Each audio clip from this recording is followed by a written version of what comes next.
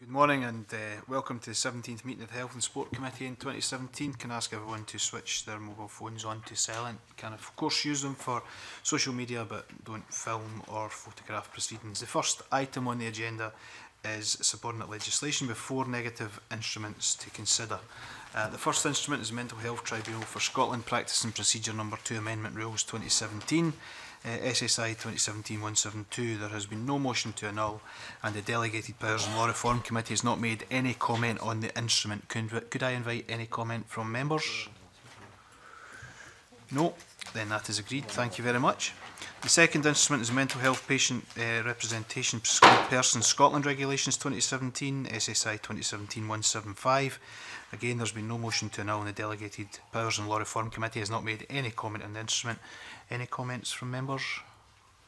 No, thank you, that is agreed then. And the third instrument is the Mental Health Certificates for Medical Treatment Scotland Regulations 2017, SSI 2017-176. Again, no motion to annul and the Delegated Powers and Law Reform Committee has not made any comment on the instrument. Any comments from members?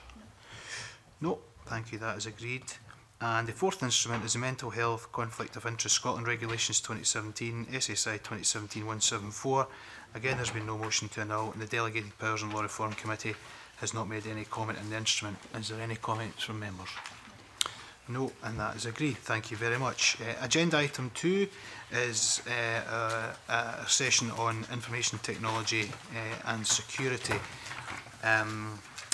We have 2 panels today, and our first panel includes Professor Bill Buchanan, the Cyber Academy, Edinburgh Napier University, Andy Robertson, Director of IT, NHS Services Scotland, and Andy Greer, Acting Assistant Director of eHealth and Information Services, NHS, Ayrshire and Arran. We're going to move directly to questions, so Claire, would you like to begin? Thank you very much, Convener, and I'd like to welcome the panel to the committee this morning. We value your time. Can you tell us, first off, what happened, why it happened, and perhaps explain that in layman's language for us? Yes. Okay, I'm Andy Robertson, for the Director of IT at NHS National Services Scotland. Essentially, there was a release, and I don't think anyone's quite sure yet where it originated, but there was a virus found its way into the network. When I say the network, we share a network and we're linked in with England. We have also linkages into the internet from our NHS network, and it found its way onto computers and exposing a particular issue we have, I guess, in and around some of the software that runs on some machines. Now, once infected, those machines and the nature of the virus was such that it tried to connect to other machines with similar exposures. And it's found its way through, there were 3 layers of security that the virus found its way through. If it found its way through a network port that was opened in particular, if it found itself with a piece of software that's designed specifically around file sharing, and if it, indeed the machine hadn't been patched to the latest level of the Microsoft operating system, then it was able to spread through our network. As been advertised, the ransomware nature of the virus was such that it was encrypting files on those machines of different types. So it was effectively shutting down those machines as it travelled and moved through the network. So does that cover what actually happened? Yes. If you're telling me that's what, if you're telling me that's what happened, I guess in terms of why it happened, it's exposures we have, and when I say we have, it's exposures that a number of organisations worldwide had in their computer systems and networks. So this was a virus that affected multiple systems internationally? Yes, and multiple organisations internationally. So it's a worldwide release. Okay. And why did it then affect the computers here, or the healthcare computers in Scotland? Okay, so the organisations that were impacted had a number of things in common. so and including the health service here. Like I say, we were all using a particular piece of software that shares information amongst computers. Within the health service, that's fairly fundamental to how the health service operates on a daily basis. We're a very linked and a networked organisation, and data moves around the health service that really maintains our services on an ongoing basis. So we have some computers in the health service running that particular piece of software. We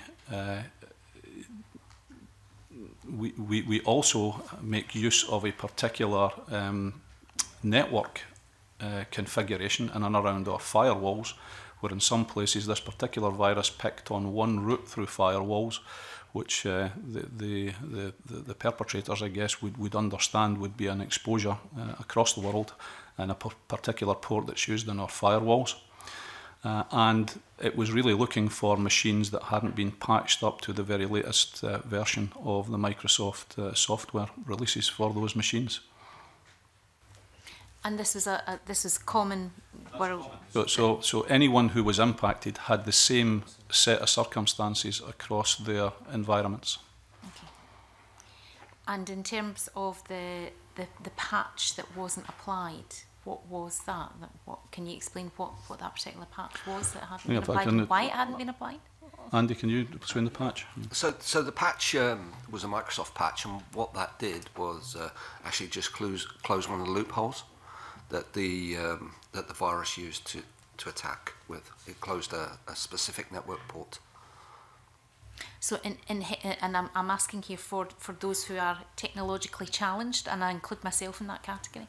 So systems or software systems inherently have these loopholes. Is that what you're saying? And then operating systems that run on our computer. So just to give you some context, the virus reached 1% of the devices that run in the health service. So for the most part, for 99% of the machines that this could have reached, we were protected on 99% of those machines. 1% for, again, varying reasons, hadn't been updated with that particular software patch from Microsoft. However, the other 2 layers of security that we would have in our environment would normally be enough to keep that secure. So we receive patches all the time from Microsoft and other software vendors in terms of keeping our estate up to date and secure. But each individual organisation that has responsibility for deploying that patch needs to make local decisions in and around how often they would run their patching regime.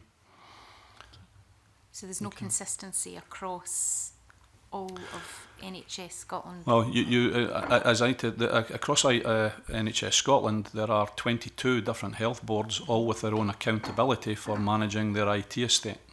Now, we're all conforming to the same policy and indeed the same guidelines and the same best practice.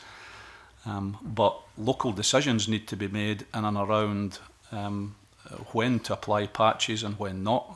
Some of those decisions are tied to the particular circumstances in local boards. It may be peculiar to specific parts of local boards' estates, but that really needs to be managed locally based on local information. It also requires a downtime and sometimes an interruption to normal IT service delivery to apply some of these patches. So again, decisions are made locally in terms of how often you apply these patches and what your regime sits in and around that. You said varying reasons that the 1% weren't covered. What are some of those various reasons? It could be that it could be just that the regime was due to run on the next week or the next month. It could be something that was in testing locally. There could be complications in and around the software that runs. When we receive patches, they need to be tested before we can deploy. Sometimes patches that come in on an operating system will have a knock-on effect on some of the applications that run on them. Medical devices come in many shapes and sizes and require operating system computers to be attached to them. And sometimes that can provide reasons why it's difficult to keep patches up to date. Sorry, and what exactly was it that was affected? Was it a specific version of an operating system? That one, Andy? Yeah, the press would have you believe it was mostly legacy operating systems such as Windows XP. However, evidence would suggest it was Windows 7. So it wasn't restricted just to Windows XP. Okay, Alison. Thank you very much, Convener. Thank you, panel, for joining us this morning. Mr. Robertson, you, in responding to Claire Hoy, you suggested that the incident had exposed a particular issue we have. And I'd probably like to direct my questions to Professor Buchanan, if I may. Thank you for your evidence. I found it fairly accessible, quite an interesting read. You suggest that the main lesson that we have to learn from this incident is a complete underinvestment in the delivery of IT infrastructure in the NHS. You go on to say that there's a lack of integration across different stakeholders, that in general we're lagging behind England when it comes to this infrastructure, that healthcare has the poorest track record for computer security, that medical records are incredibly valuable to criminals, and I suppose all of this it paints quite a picture of concern, and it seems too that experts in this field who will enable us to protect ourselves in future are in short supply. Can I just ask then, was this avoidable? It was avoidable. The problem is to do with that file sharing protocol which is used on the Windows operating system. It wasn't needed at all. So in many industries such as oil and gas, finance, in Edinburgh you'll find one of the most advanced security operations centre infrastructures probably in the whole world. Many of our graduates go and work for many of the finance industry. The use of virtualised infrastructure. The days of computer systems with technicians walking around with disks to patch are gone. These days you should have a dynamic infrastructure where machines are patched every evening. This was a critical patch. The critical is the highest level. If you want to use something from Spinal Tap, this was an 11 out of 10 in terms of its threat. So it should have been patched, and it was well known, and it was a race for the industry to catch up with the patch before those with the skills to make something malicious turn their evil hands to something else. So I think we got out of this very, very well, but it could happen that it would be much more severe. So I think we really need to look at the whole health and social care infrastructure in Scotland. We struggle to integrate between primary and secondary healthcare just now, where in England it's happened much easier. In London there is the Open Data Sharing Partnership, where they've managed to get all the health authorities to share information, what's allowed to be shared and what isn't allowed to be shared. That includes dentists, community practice, GPs, hospitals and so on. And generally it's a more citizen-focused approach. I think in Scotland we really struggle with even that integration with social care.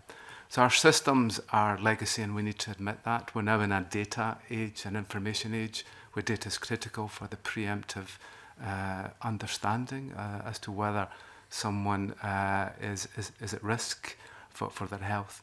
So I think we need a massive increase in spending, not just in computers, but in really looking at healthcare services and how we provide that to the citizen. I mean, are you hopeful that this may be seen as a wake-up call and that we can take action so that this is avoided in future? Yes. I mean, there has generally been a resistance to IT in healthcare. It gets in the way. And that's typically because services have been designed in a way that doesn't make it easy for GPs and clinicians and nurses, the most important people, to be able to use the systems. So I think we need to create an ecosystem around innovation in Scotland. We need to support SMEs to be engaged with the NHS and to work with clinicians about how best to analyse the patient pathway. An outage of a day, a week, as we've seen with BT and Capita, could cause economic and the loss of lives in Scotland. A large-scale power outage would cause much more effect than a simple ransomware attack. Can I ask if you think there's sufficient knowledge of this area within the NHS? It's difficult for them to recruit staff. The finance industry, energy will pick off the best graduates, will pick off the best professionals. It is extremely difficult, as we do in education, to be able to recruit the best security professionals. So I think we're getting there, but it is actually difficult on the resources. And because we have the 22 health boards, it's actually very difficult to manage an incident, because we've got to corral all the different health boards. They have different systems. They have a lot of legacy within there. So I think this must be a 10 to 20 year journey that we must go on. But we're moving to the cloud, not the public cloud, but we're moving much more towards virtualized architectures that are much more robust and resilient. In the NHS, we should have warm sites. A warm site is where if you have a power outage in one area, we can switch over to another area, and we should definitely have a cold site, which is the data infrastructure of the NHS set up somewhere else in Scotland. It doesn't have to be in Scotland, but where we can flip over to that site just in case there's a major outage. Okay. Can I ask one further question, Convener? You say in your written submission that we need to build systems on a whitelist of trusted systems and where all other connections and systems are not trusted. So this is obviously about putting in place a structure that helps prevent this occurring in future. People in security are now realising that rather than having a blacklist, the things that you're not allowed to connect to, you have a whitelist, which are the things that you should connect to. The NHS is such a critical system, it should be in lockdown, that the least privilege is given to every service and every role. Only by escalating that privilege can you move up and get higher privileges. So the NHS needs to work on this is what's allowed, and everything else is barred. So connection to Tor, the dark web and so on should be barred automatically. There needs to be much more responsiveness to attacks and to have an instant response team. But this isn't something that's just happening in Scotland. In the US, cybersecurity and health is rated in a critical condition at the current time. Thank you very much. We were going to run a jargonometer in this session. Well, that wasn't the term I used, but you'll get the inference. So we've got virtualised architecture, Tor, and other such terminology. Can you help us with virtualised architecture? Yeah, virtualised means that rather than being dependent upon a piece of hardware, a computer, a processor, now your desktop is now running in the cloud. It's a piece of software. It doesn't actually run on the hardware of the computer. You're using the computer as a portal. You can have the simplest of computers and you can access the most complex of infrastructures within inside the cloud. That's the way that most companies work now, most businesses. You can go anywhere in the world. You can sit in Starbucks. I hate to bring up a bit of tech here, but you have a VPN, a virtual private network connection between you and your infrastructure, and then you run your desktop virtually on your machine, which means that none of the files, none of the ransomware, the malware can actually run on your computer. The cloud infrastructure, the virtualization infrastructure, can make checks all the time and can update patches at any given time. Typically overnight, your desktop will be patched. So the concept of taking 6 weeks to patch, I can't understand that at all, especially for a critical patch. And the problem with the NHS is that they have so many disparate computers distributed around the network that are still allowed to connect. These days they shouldn't. They would be given a certain amount of time to update themselves to the latest systems, or they're off the network completely. I'll be dropping virtualised architecture into conversations all day. Jenny. One last thing for Tor and for the dark web. So the ransomware connected straight to the dark web. So it didn't go to any normal website. It didn't go to any bank or PayPal or anything like that. It downloaded what's called the Tor browser, which is the dark web. It encrypts all its traffic. You can't see what it's doing. So even though you're watching what it's doing, you can't see it. It connected straight into the dark web, and into a Bitcoin infrastructure. So the NHS needs to understand that any connection into the dark web is malicious. It could be that someone's trying to hide something, or it could be downloading a whole lot of patient records. The NHS needs to understand that it should bar anything that tries to hide its path. Jenny.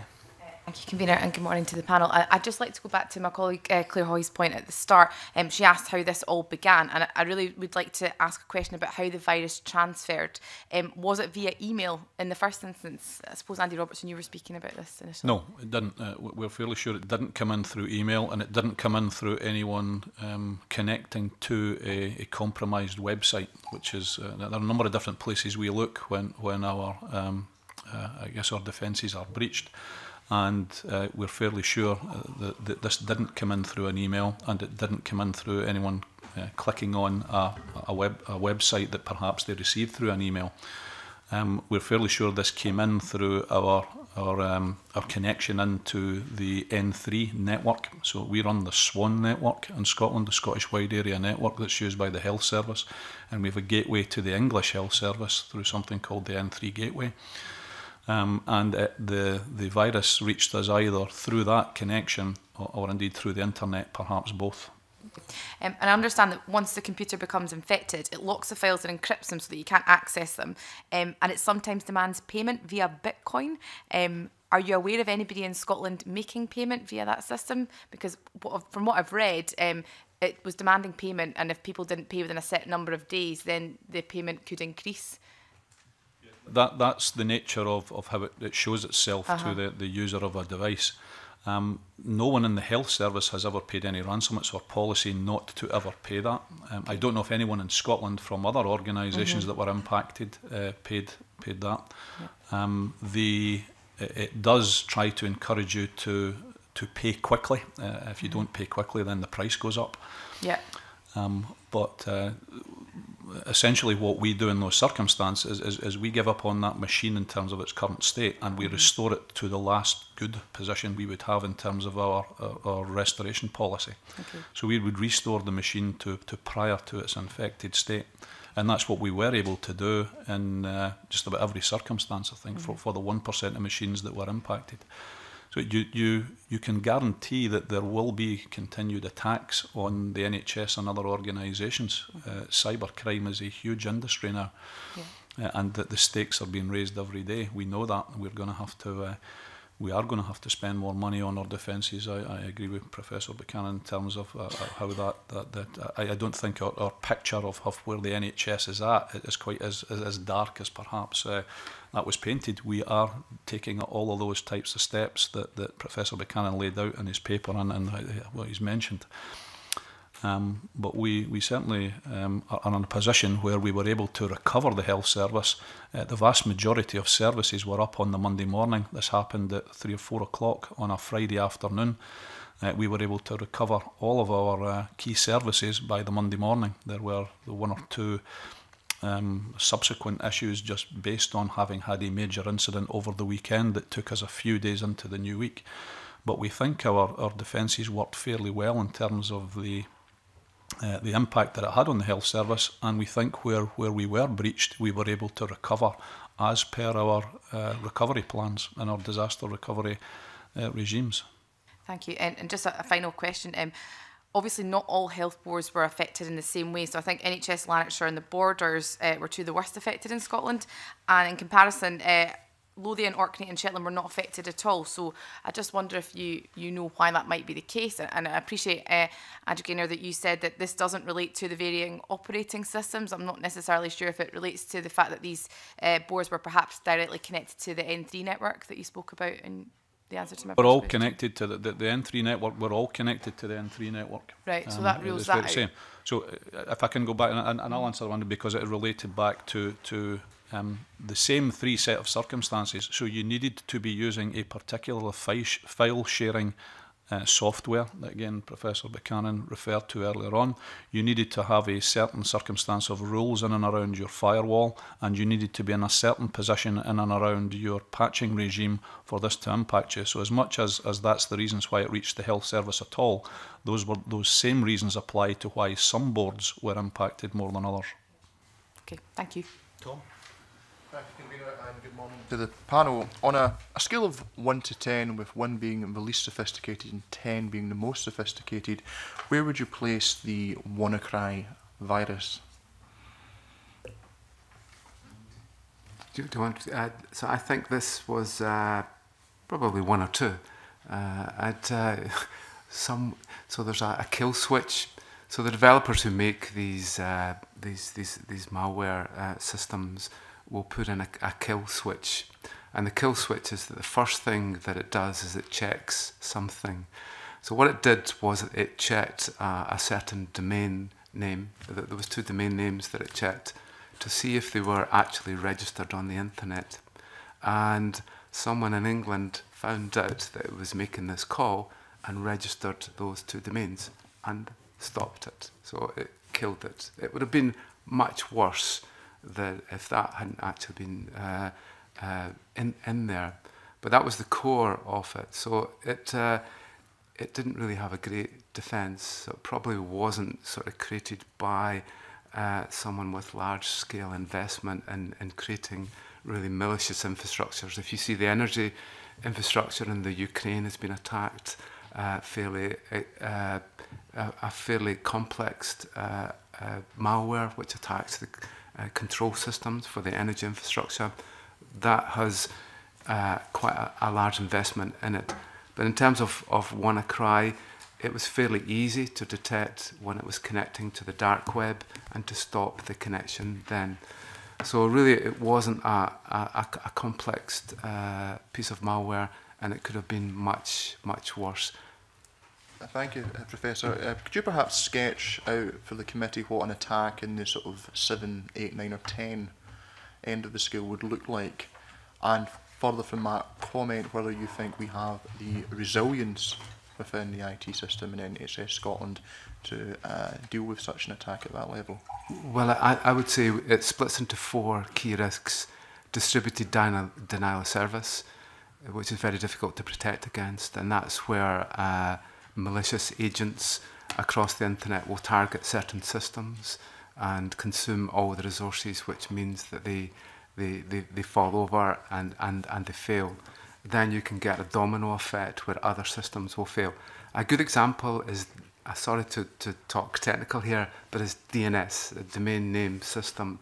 It happened in the US recently where there was a Facebook outage. And what was happening is that web cameras, 500,000 web cameras across the world were infected by malware, all had the same username and password. And these cameras directed themselves onto the DNS infrastructure, the thing that resolves the IP address for Facebook, and brought down that infrastructure. That meant that nobody could connect to Facebook. It might seem trivial, but imagine if it was NHS systems that couldn't resolve the names of the IP addresses of the systems that they actually connect to. So that brought down Facebook for 4 hours because of that attack. So denial of service can do that. A serious malware infection, which could go to the core of NHS systems and start to switch off or corrupt databases. So we have legacy databases, and it's possible for a malware to possibly take over a database and encrypt it. Luckily, the computers in this case were at the periphery of the network, but a piece of malware which was targeted on the NHS in Scotland could target key data elements and bring down the data infrastructure. The next threat is a large-scale data loss, and that's where patient records could be compromised in some way and migrated off the network to be sold onto the dark web. And I think the last one and the scariest one for us is a large-scale power outage. Like it or not, planes will fall from the sky, traffic lights will fail in London and cause chaos. We are highly dependent upon our IT infrastructure.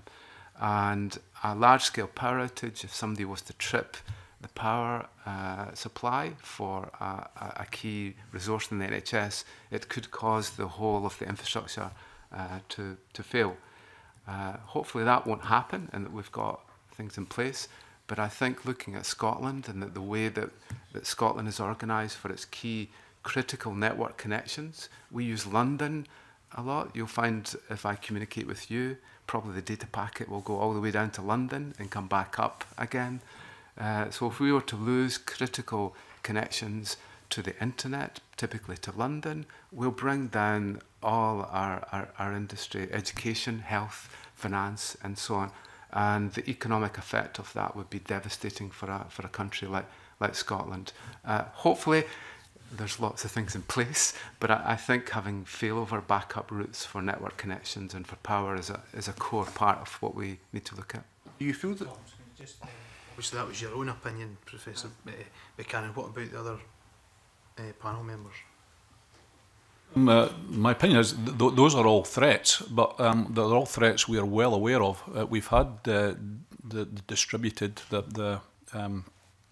I think Professor Buchanan called it the DDoS attack, where it's a very different nature of kind of the cyber threat, where people are trying to maliciously bring down your websites and internet-facing services.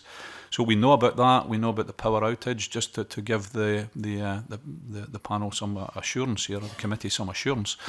We have a very resilient data centre based in Livingston, so non-London, but based in Livingston, where we manage most of our large-scale national infrastructure out of. We have a contract with Atos. Atos run a large data centre for us. It's almost a tier 4 data centre that runs in Livingston. It has 2 different power cables into it. It's resilience in terms of its power supply. It has the UPS battery backup, and it has generators should we run into that. There are a number of other measures we would take. So just to give the committee some assurance, we are aware of these types of threats. There are steps we've taken. The work that we do to cover all threats to the systems that we run in the health service, it's quite wide-ranging. So this was a particular attack. I think you asked about the nature of the attack and how sophisticated it was. It was almost sophisticated in its simplicity in terms of how it breached the networks and the way in which it compromised that particular exposure. And you can see from the reach of that was worldwide. It wasn't just the health service that had that exposure. But in terms of the other more malicious types of attack we might come under, we do have measures in place to protect ourselves against just about every item there. The frame that what we use covers a broad range of security and safety measures we would have in place that would cover that range of different ways in which you may well be attacked. Move on to something else. As we move seemingly inexorably towards the Internet of Things, this is something I imagine is going to have an impact, of course, upon how we deliver healthcare. I think we're aware of some of the opportunities this presents us with, but what about the challenges and particularly the vulnerabilities that this will engender? Maybe if I should address that question. The Internet of Things really within the NHS is already here. Most significant medical devices in hospitals these days are computers within their own right and are connected to the network. So one area of mitigation we use within NHS Ayrshire and Arran to combat any threat against this Internet of Things is we have a separate network for medical devices. So anything that isn't a desktop PC or a server sits on a separate network and only has the appropriate ports open to allow access to that device. So whether that could be an MRI scanner or a syringe driver or a pump, they all sit on a separate network so that we can monitor and control that network separately and provide a degree of assurance of the network services. And you feel confident that we will not be vulnerable to the types of attack that we've been discussing? I would never give a 100% guarantee. but certainly we were largely unaffected at Ayrshire and Arran during this recent incident. And given the sensitivity of a separate network for the Internet of Things, is there, I presume there's special measures in place in addition to existing measures to deal with any such attack, given the impact this can have on patient well-being and potentially life? Yeah, absolutely. If we think about some of the radiology devices in particular, so should they, start to compromise our corporate network, we can disconnect them from the network. They will still tend to operate as normal. It's just that the images wouldn't be available across the network. It would require the clinicians to actually go to the devices rather than make them available. Thank you. Ivan?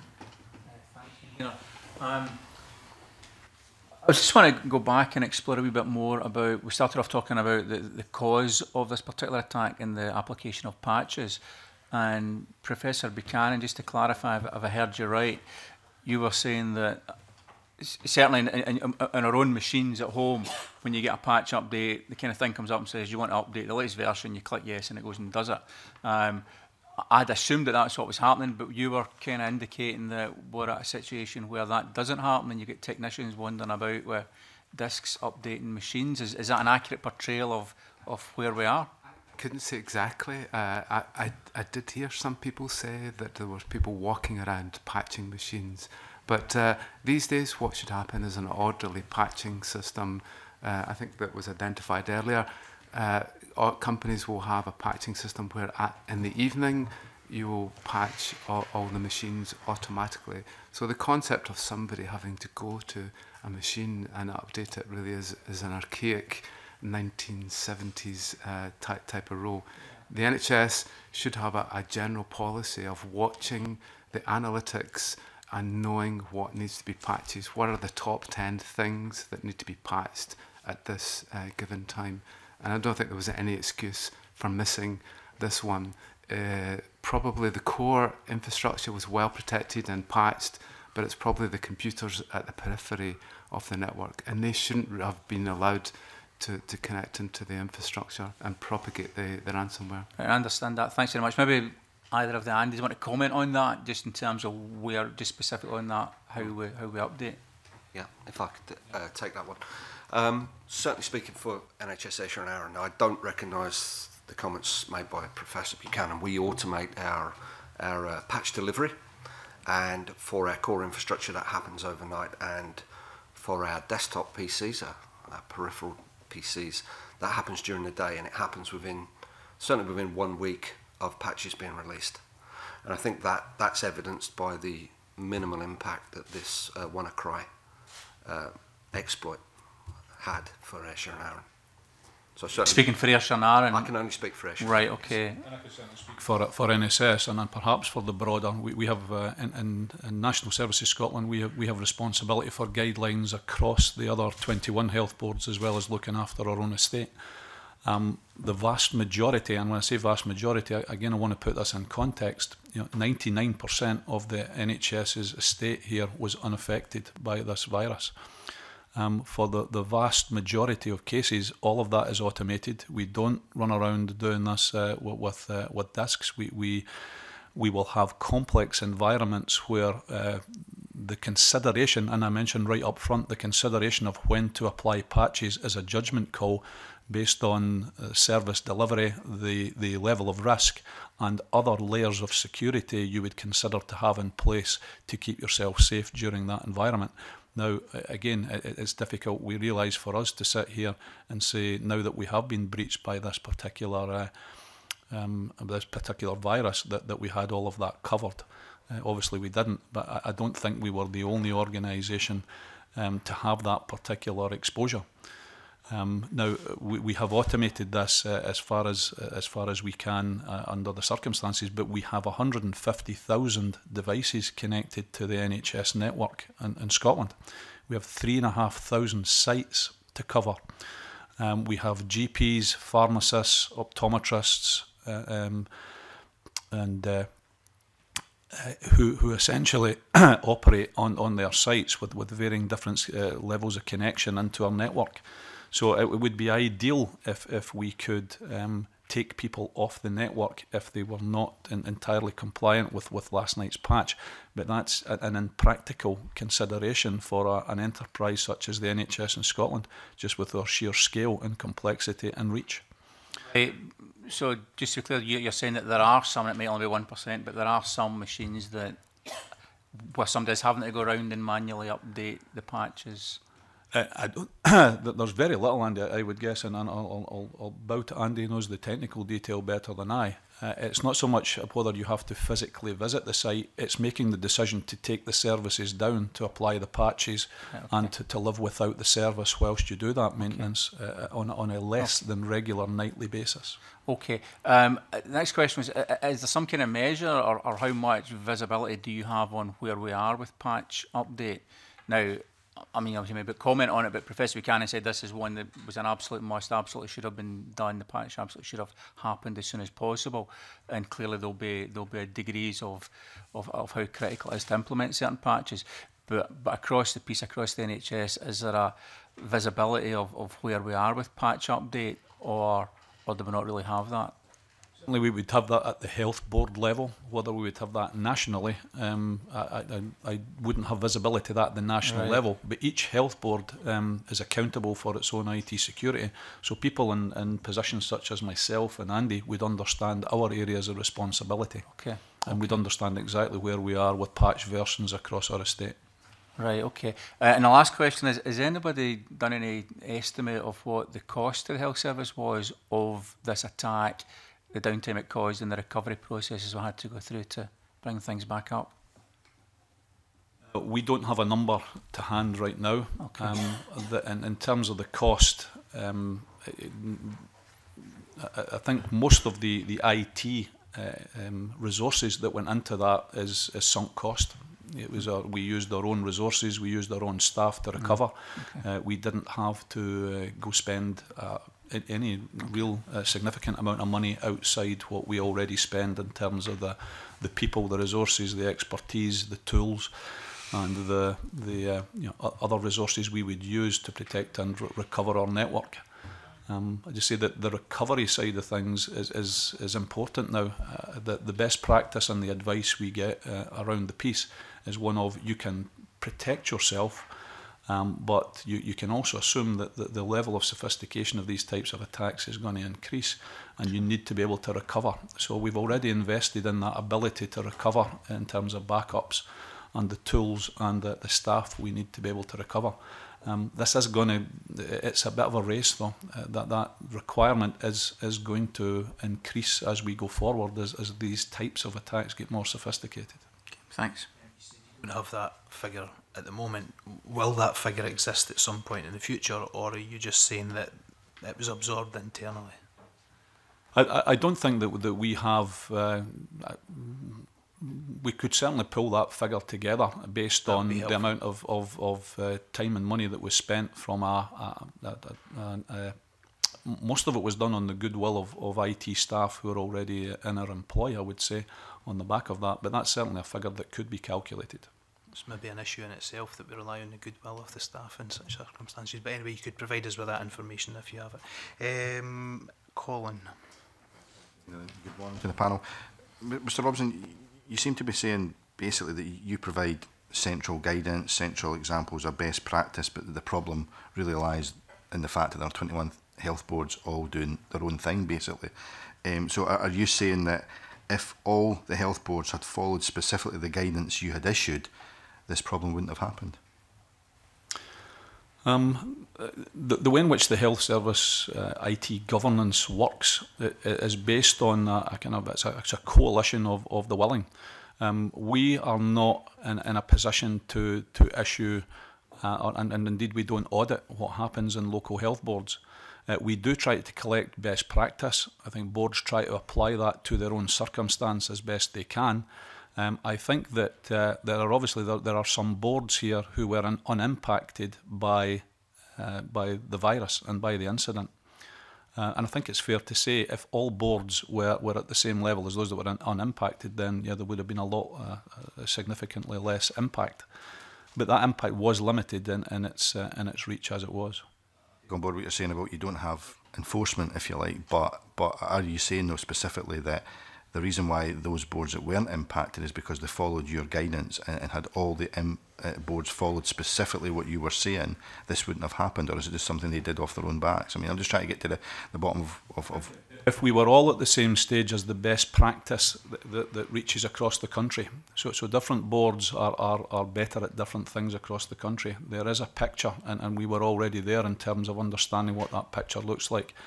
But if everyone was at that same high level, or the high water mark across the country of different boards, then yes, that would have been there would have been zero impact. So just looking at this specific example, and Professor Buchanan said this patch was a must effectively. So you would have known that this patch was a must. So did you issue guidance that said effectively, you know, you really, as a matter of urgency, should update your systems with this patch?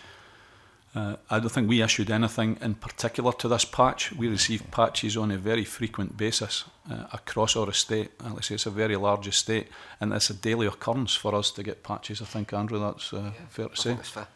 Across the different types of software that runs. So this one didn't stick out to us as being anything special beyond the normal types of patching we receive from Microsoft. And as I mentioned earlier on, we have multiple layers of security in our environment in terms of protecting us. So the fact that we receive a patch one night, if we don't deploy it the next night, we have another 2 layers of security that should keep us in place. And like I say, there are different reasons why we would schedule that patch. Now again, 99% of the estate was patched to that level and was covered during the attack. But there was nothing unusual about this one. And it's something that we would work with our normal patching regime unless there was truly something that came out and said truly emergency. So there's nothing different about this one in terms of its urgency to that which we would normally receive. Professor Buchanan's written submissions is quite a comprehensive, I suppose, dismantle of where we are in terms of the technology. It talks, for example, there's no need for us to use the type, I think, file sharing systems that you mentioned earlier. We could be using, I won't go into the technology, but we could be using a virtual system that would avoid using that type of system that we currently use. So why are we not moving to using that type of system at the moment? We are moving to using that type of system. An example I can give you is that the GP systems that run in our surgeries across the country, so in 1,000 GP surgeries, has run on a locally hosted system for a fairly long time now, since we started running GP systems in local surgeries. We are very shortly going to market to look for the next generation of GP systems, which will run in the cloud. And when I say run in the cloud, that means they will be remotely hosted. And as Professor Buchanan laid out, they will run in a secure data centre and be accessed across a network rather than being situated in computers within GP surgery. We're also doing that with our PC estate. We are looking at how we move that to secure data centres.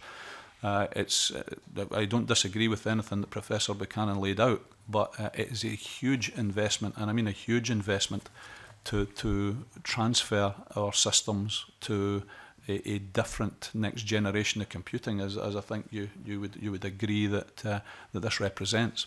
So the world is moving there. We are moving there as well. But it's as I mentioned earlier on, we have a very large estate and a very large number of stakeholders. I say 150,000 devices, 165,000 users, 3,500 sites. It's going to take us time and money to get there. So what level of investment will be needed to get there? I would say we don't have that end number. I couldn't quote you a number right now in terms of where that would take us, but it would be significant amounts of money. So tens, if not hundreds of millions of pounds to do that. We spend around £260 million a year on services within the health service. So just to give you an idea of the scale in terms of how much money we would spend across the health service on IT as it stands. But are you being, given the fact that one of the roles of this committee is obviously to look at budgets, and the government will have to look at budgets as well, given the seriousness of this issue, are you looking at how much it would cost to get to where you need to be? Yes, we're working with the government and with boards to look at our programme of work over the next few years. We would work through what was the eHealth strategy board in terms of putting forward, here are our programmes of work across a number of different fronts, with acute, with primary care, with our infrastructure, with our PCs, and what we're doing for GPs, what we would do with our master patient index, what we would do with our patient-facing systems. So we've got a programme of work laid out, and we've laid out an amounts of money, but that would require increased investment over coming years, and it's not clear if that will be available or not. So you do know how much it would be required to deliver this then? I could quote in terms of the numbers, we are looking at increases of in the region of about £15 million a year to ramp up our programmes to be able to move to this new environment. 15 million increase, what would the total be? Well, in terms of the spending, that's on national and centralised projects. So you're saying an increase of 15 million? Yes. So currently we would be spending round about, I think the number round about 100 million a year comes centrally for central managed programmes, and that's the type of thing that NSS gets involved in. So when we look at projections out, there would be an increase of around about £15 million a year that would be required to allow us to move a bit faster in terms of what we're doing just now in terms of moving to new environments. Professor Buchanan, have you or your university or colleagues made an estimate of what they think needs spent in this regard? I think you need to add a zero and then maybe another zero. I mean, this is our core health and social care infrastructure. I think 15 million patches it keeps it going. It's a sticking plaster, but really we need to invest massively. It's good to see the DHI making inroads about innovation. I think there needs to be more openness and to a certain extent with research and innovation to make sure that SMEs in Scotland have the opportunity to work with the NHS, and I know that it is happening, but if you really want things to go fast, then you've got to support innovation. You've got to support the growing of companies, great little cloud companies, and not go with the old model of large faceless companies running legacy systems and keeping virtual monopolies on their infrastructure. I think you've got to have a much more open system for review, and not to pick faults, but to really look at how best you can share. You have the finance industry in Edinburgh is one of the most one of the best security infrastructures that you have probably in the world. There's a lot of professionals around that could give support about how you go from legacy systems towards this new health and social care environment, and it will grow a new economy. And I think from a citizen point of view, I don't think our health and social care really integrates. Why did a company based in Skye have to go down to London with their e-Red book? And now every child who's born in London has an e-Red book. My grandson has a paper-based Red book, which is great, but the natural extension onto that is an electronic healthcare record. So I don't think we've talked negative about this ransomware and things like that, but I think we really need to understand how we can really grow a new healthcare infrastructure and design it around the citizen rather than around the NHS and the workflow patterns that are there just now. Marie?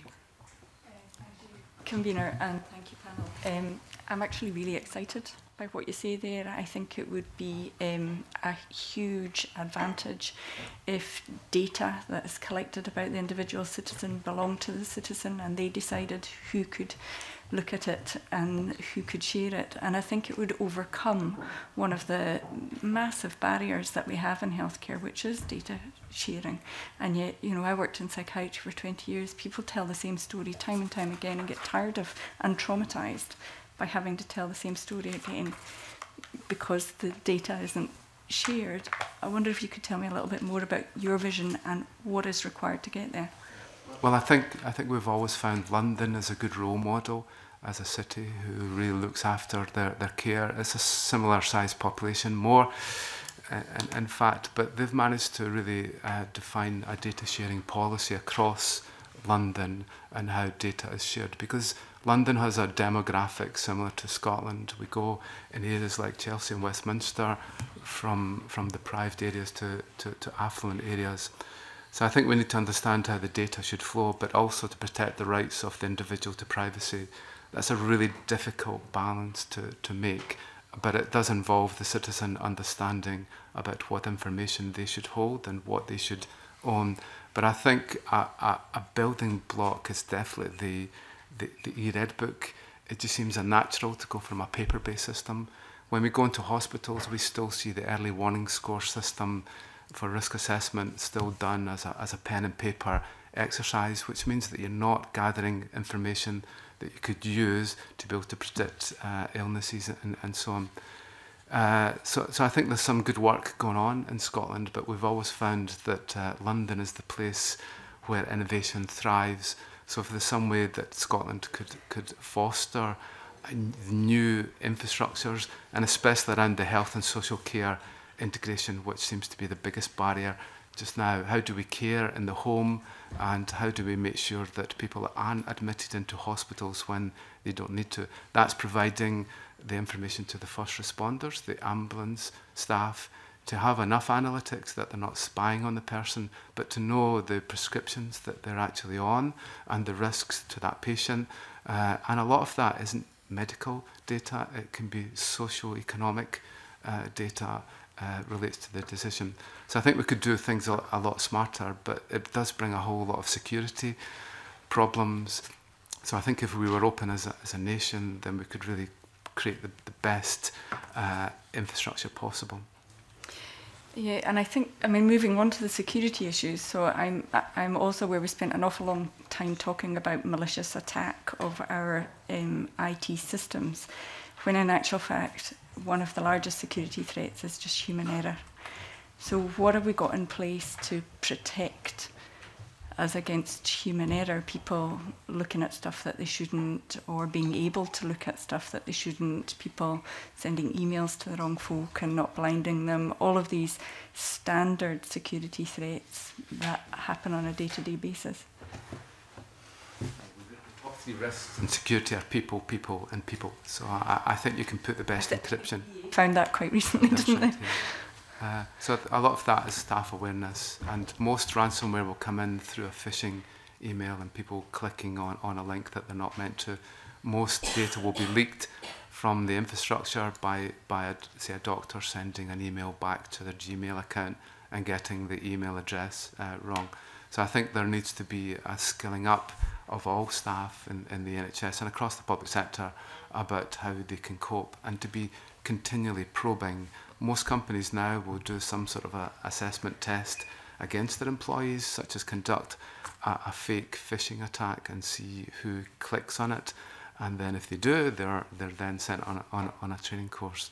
So I really couldn't go into detail about the specifics, though. Maybe if I could just maybe add something there from NHS Ayrshire and Arran. So we are just about to actually conduct our first phishing campaign, just to see how the staff react to that and see where there's flaws in terms of upskilling that education and that awareness, and we've certainly tried to communicate. Well, we do communicate with our staff at various levels around education and of malware and the associated risks. It is always human nature, though, that sometimes errors do occur. In terms of the clinicians, though, looking at medical records inappropriately, we use a platform called Fair Warning.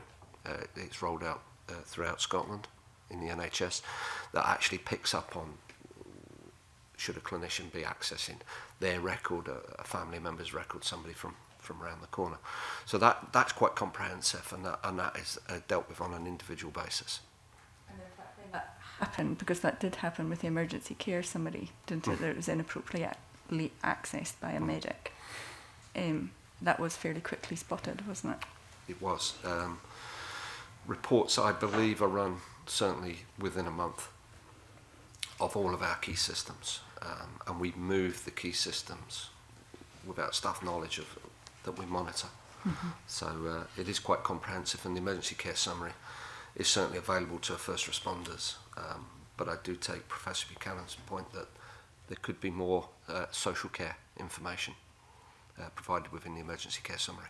Yeah, and it's not available across the board to every health professional who might benefit from using it, like my own profession of pharmacy. So, thank you. Marie Todd mentioned the recent situation at British Airways. You know, it appears there that where it was a power surge that caused the problem, and some poor technicians carrying the can for something that happened across multiple sites. You know, dozens, if not hundreds, of countries bringing that airline to a standstill. Assuming that British Airways, being a profitable, large multinational company, had many of the backups in place that the NHS has. So therefore, leads me to the question, if it can happen there, can that happen here? I think it can happen with any organisation. As I said earlier, it is a very complex infrastructure that we have. Lots of systems are dependent upon other systems, typically outside Scotland, outside the UK.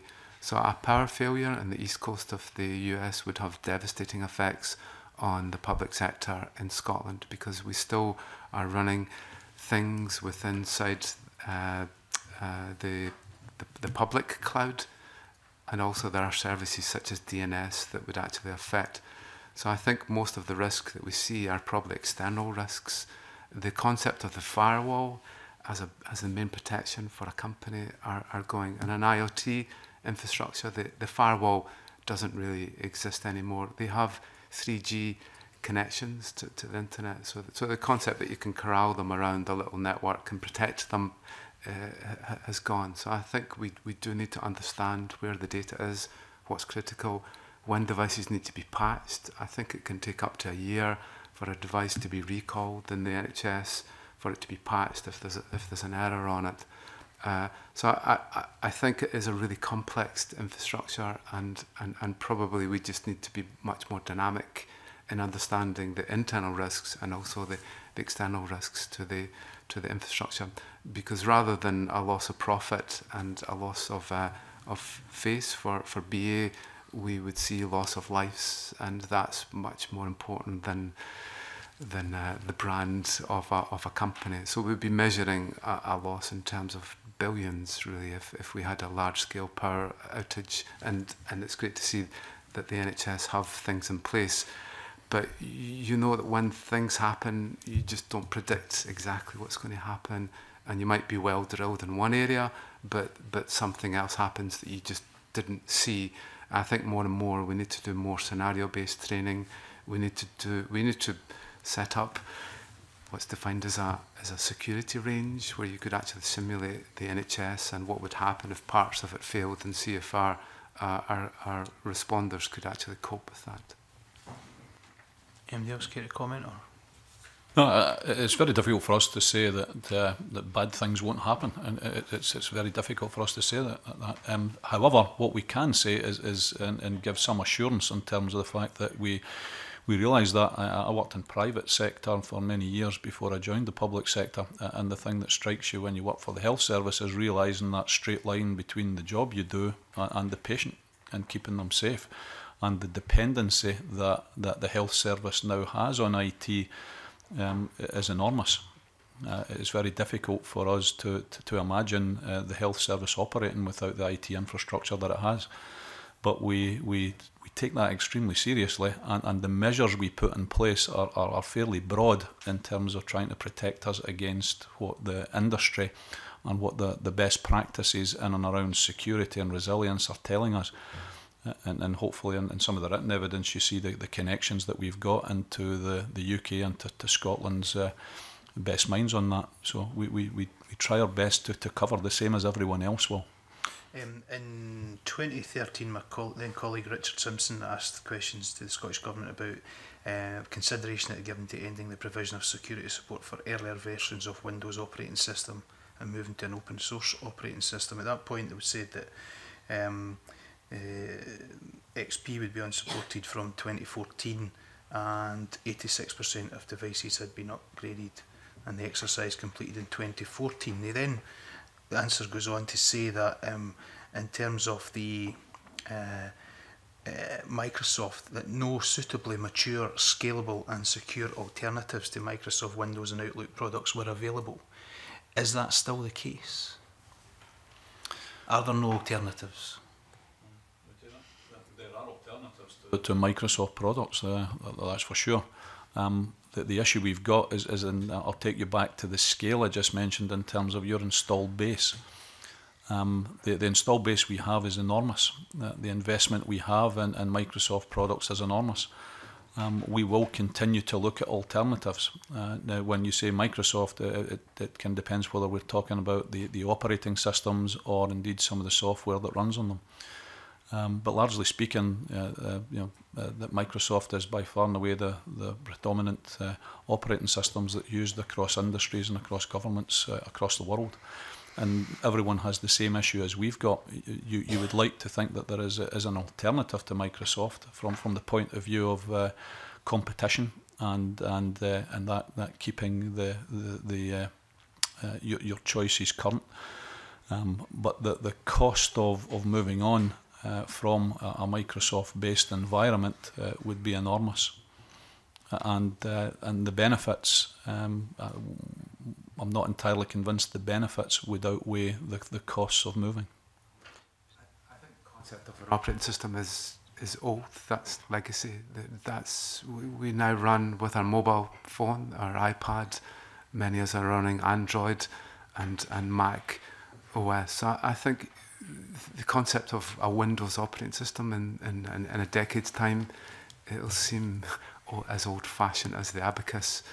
I think the server infrastructure around the NHS is more likely to be based on a Linux open source platform. Much of the services will be built around that. So I think we need to understand that more clinicians and more nurses will probably be using portable devices that may well be Windows. And I think there are plans for Windows devices, but increasingly it will be a mobile environment, and those mobile environments have 3G connections that don't connect to the SWAN network and the NHS infrastructure. These are backdoors. These are the way that a clinician can check on the internet to be able to see the best prescriptions and so on. So I think that day of everything's closed and you have a firewall, and as long as the firewall was protecting the whole infrastructure, everything's fine. That's an old world. So I think the question that Richard asked was a valid one at that time, typically around the cost of licenses within the NHS. But I think as we migrate, it will be a mobile device that we use, and we'll be connecting more and more into a cloud.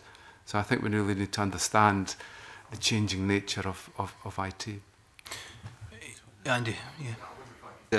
Just coming there, and certainly from an Ayrshire and Arran view as a territorial board, our server estates are probably around about 99% Microsoft, and that is purely because of our clinical system vendors.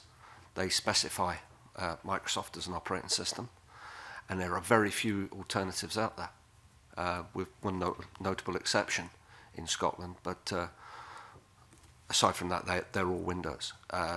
And certainly going on to Professor Buchanan's point regarding mobile devices, we use a number of mobile devices certainly coming over external networks, and we always use a two-factor authentication there to secure that link.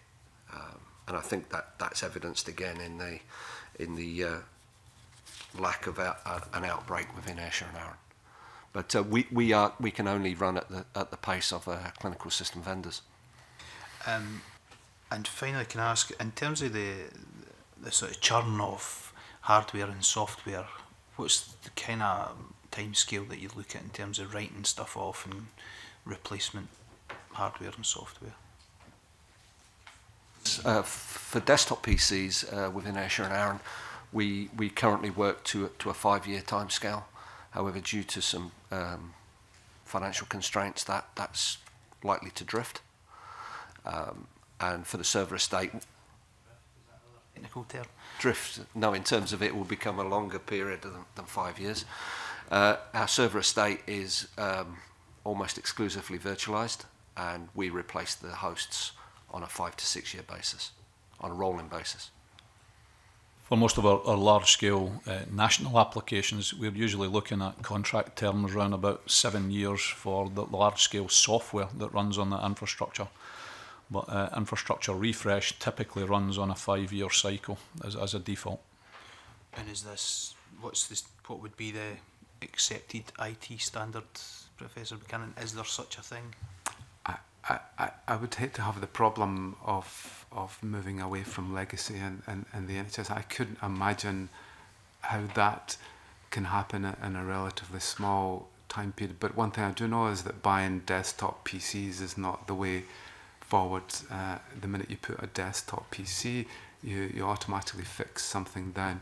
So I think we need to be thinking much more of a mobile type environment, an IoT environment, and much more building systems around the citizen, and that will take a lot of investment and a lot of time to do that. So I couldn't really comment on the cost of replacing PCs. Okay, thank you very much. At several points during that, I was nodding along, pretending that I knew what you were talking about, and I'm sure some of my colleagues were doing so as well. But thanks very much, it was very helpful this morning, and we'll now suspend briefly.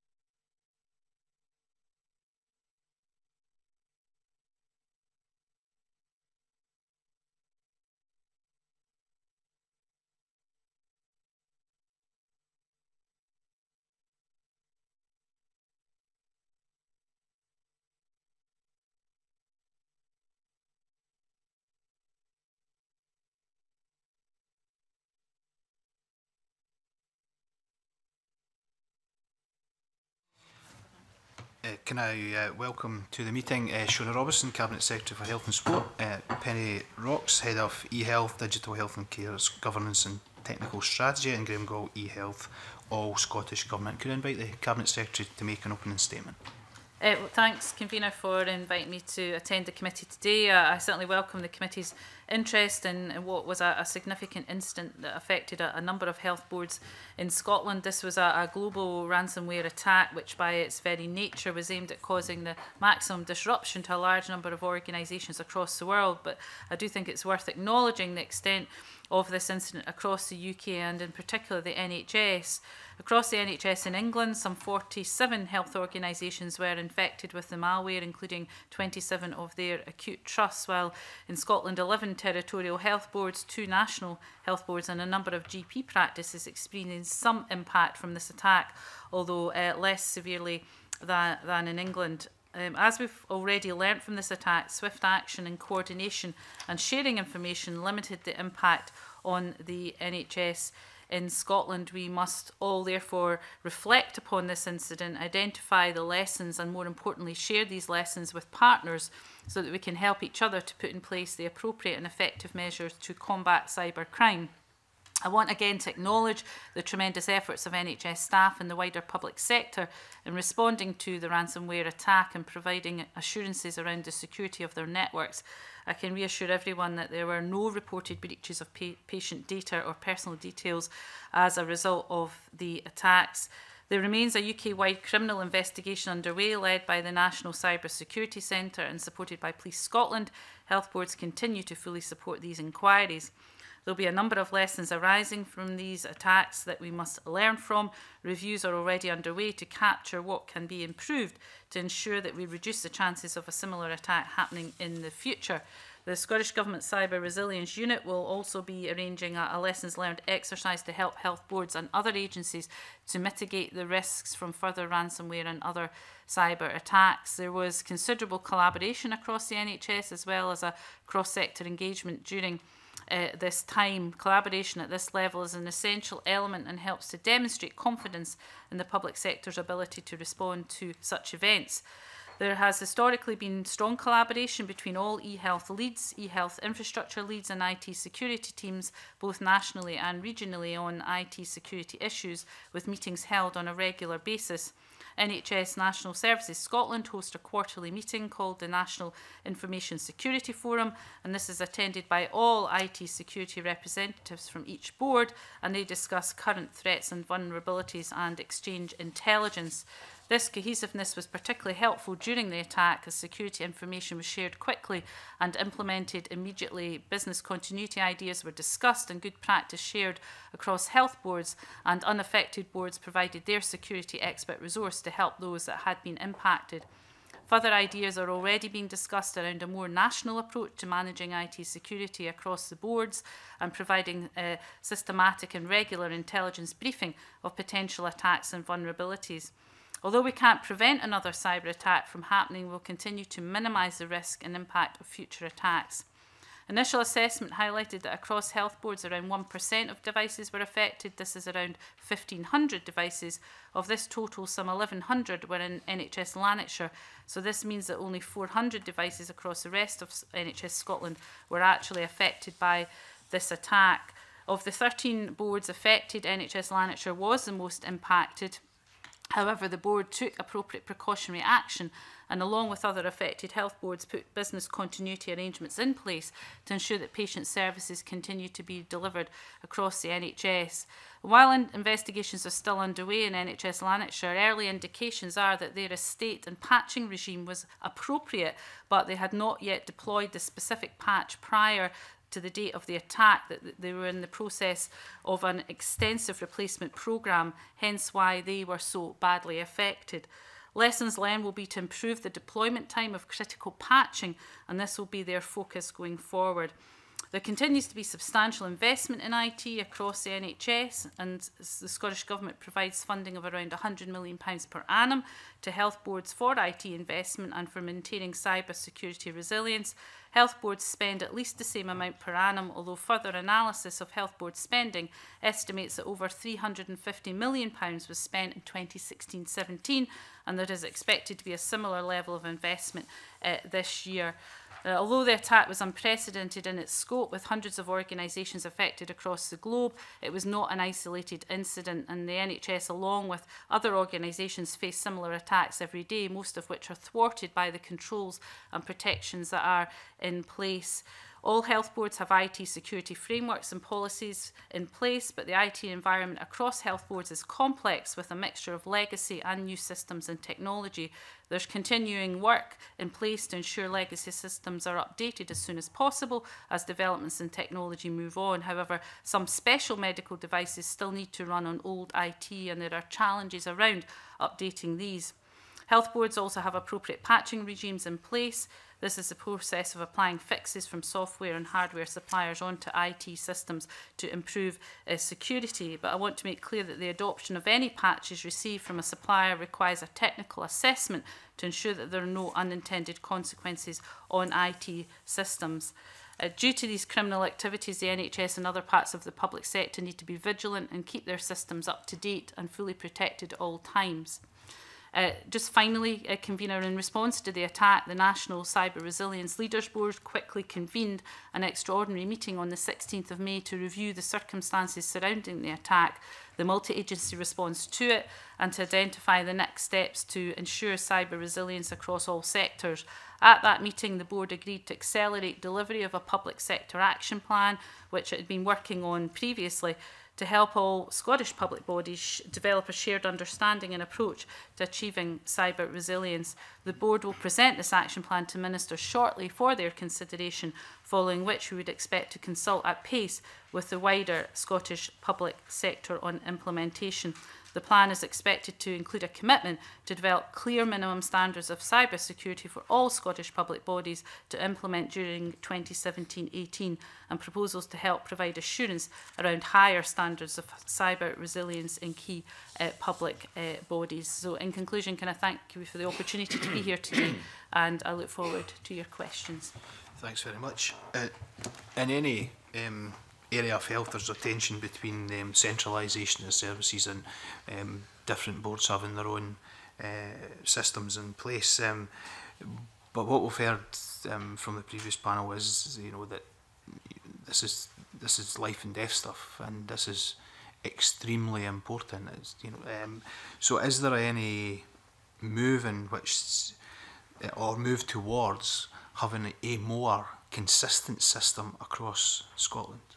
Yes, there is, and I'll let Graham say a bit more about that. I mean, that has already been the direction of travel in terms of taking a Once for Scotland approach around IT investment as well, making sure our systems are more joined up. So that has been the direction of travel, but absolutely we also, I think, want to ensure that the monitoring of our systems is improved. I think I've laid out in my opening statement some of the resilience and oversight that there is, but I think there's always room for improvement, and the monitoring of systems and making sure that we have that continuity is very important. Graham, do you want to say a little bit more about the direction of travel? Certainly. So most of the boards already participate on a very cooperative basis.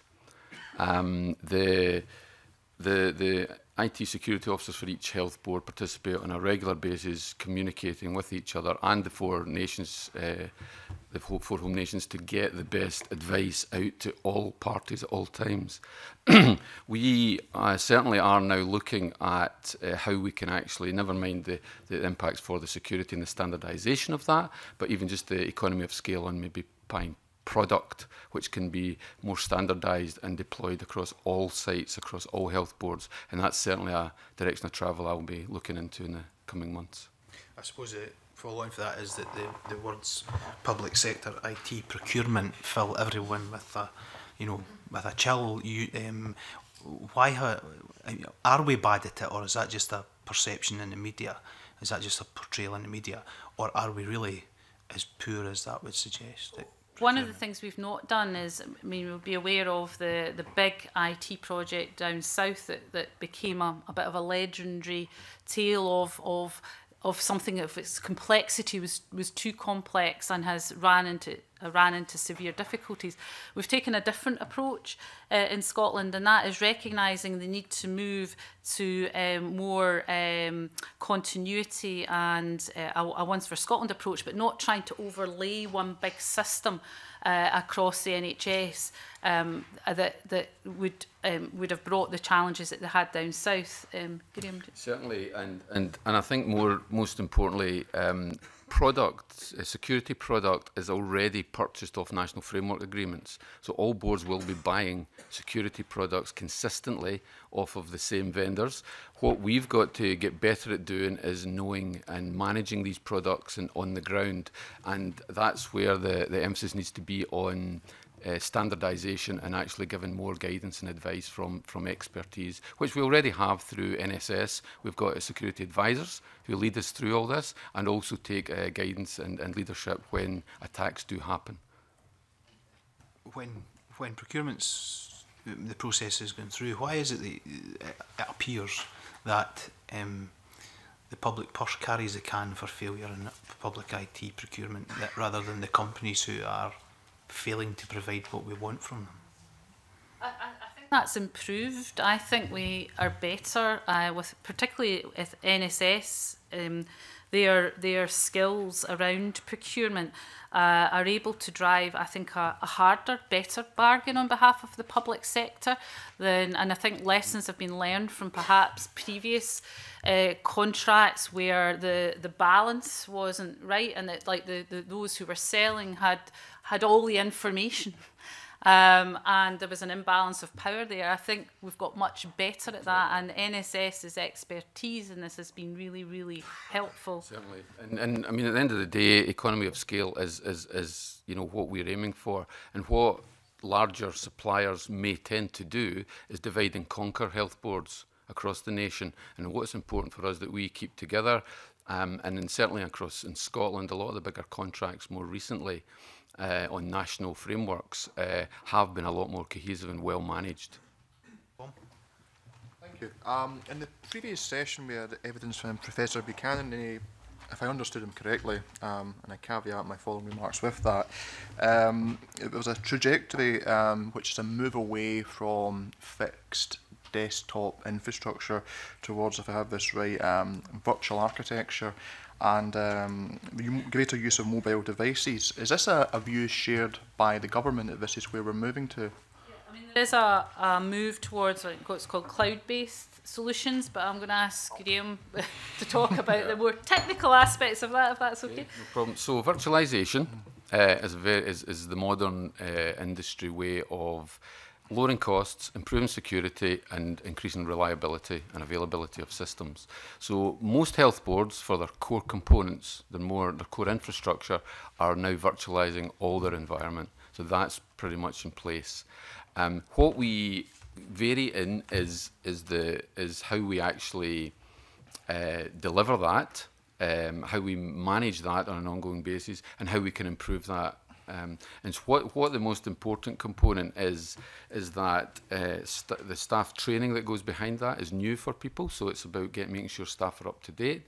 But infrastructure now across NHS in Scotland is pretty modern, and that's why on a lot of the issues and the impact of this attack was certainly minimised. From the server point of view, the reporting is about the desktop, which is the end users, where there was some deviances. It's maybe just worth mentioning as well that in terms of the upgrade and replacement of the IT systems used by GPs, there's a procurement underway with completion delivery for about 2019-20 on the new GP IT and community IT systems, which are cloud-based solutions. So that's going to really be quite a big difference to the way GP practices IT systems are configured and how they work.